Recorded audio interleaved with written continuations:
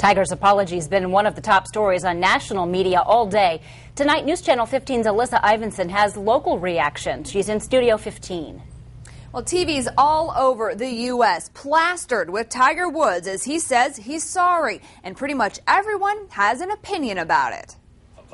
It's a sad day for Tiger and his family. Across the country, from Times Square in New York to Fort Wayne at Sycamore Hills Golf Club, the Tower Bar, even the News Channel 15 newsroom, people stopped and turned to TVs to watch Tiger Woods apologize. I think he should apologize right after he did it. Tiger says sorry to his fans and admits cheating on his wife.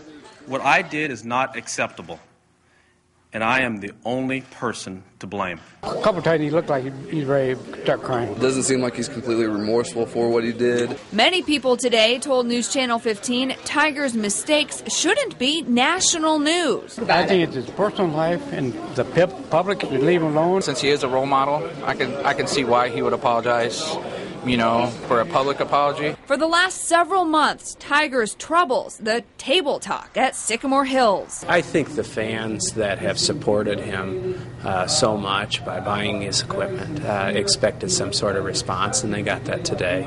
I think that they truly wanted to see this moment. Now a lot of people saying it's time to move on. Public's forgiven a lot more people for a lot worse stuff, so I think he'll be fine. Just golf again and just get back to it. Tiger is a great athlete, and I'm sure when he returns to the game, he'll show that.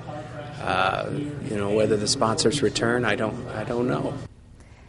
Tiger says he will return to golf, but he didn't say when. All day long today, you've been telling us your thoughts on Facebook. You can join in on that conversation. Just become a fan on Facebook. In Studio 15, Alyssa Ivinson, News Channel.